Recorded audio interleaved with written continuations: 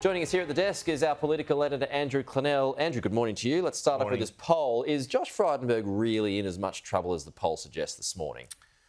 Well, there's a perception around the place on both sides of politics that Josh will somehow rescue himself, but I don't think there's any doubt he's in a bit of trouble. And I was just going to raise with you, actually, a couple of scenarios. Go. One is that Scott Morrison wins and Josh Frydenberg loses his seat.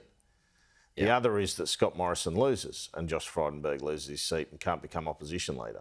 He could be without a treasurer or an opposition leader. Does the Liberal Party then try to get Josh Frydenberg into a safe seat at a by-election, something like Menzies, and put that MP in the Senate or somewhere else? I think you'd have to consider that. Why not? I mean, the Teals could take him on in that seat, but it's probably a different sort of seat. They wouldn't have as much luck in a by-election. In the meantime, Dutton becomes leader of the party, though, wouldn't he, if both... Well, yeah, I mean, it's much more likely if Morrison were to win that you'd have that scenario than if he was to lose. Okay. But, yeah, I mean, I think Dutton would be quite an effective opposition leader, to be honest with you. I think so too. Yeah. So this is based on the fact that Josh Frydenberg loses. We've spoken about this. It's tight. Not too sure. We're just going through these numbers, though, right? We just spoke about this in the ad break. So there's... the sample size, folks, 19,000. So it's one of the biggest that has been done by the Australian recently, but that's across all 151 seats. That equals 125 people per electorate. Yeah. There's 145,000 people in Kooyong alone. Yeah. So how reliable is this figure? Well, you wouldn't take it to the bank, that's for sure. But I think it'll show a national trend. And it's interesting that the Australian and the other News Corp papers are doing it a bit at a time to make some stories out of it.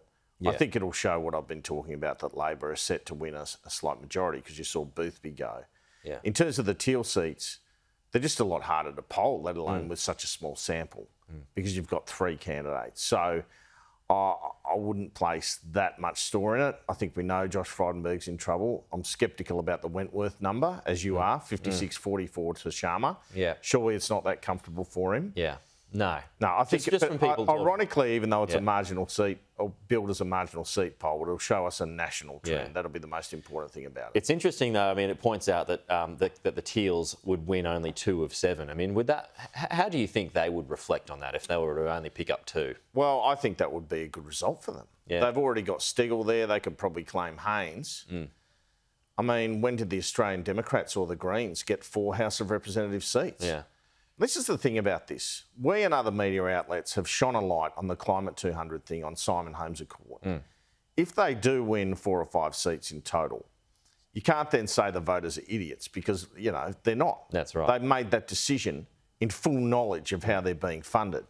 And suddenly you're talking about a third force in politics, or a semi-third force, like the Australian Democrats in the 1970s, which came out of the Liberal Party.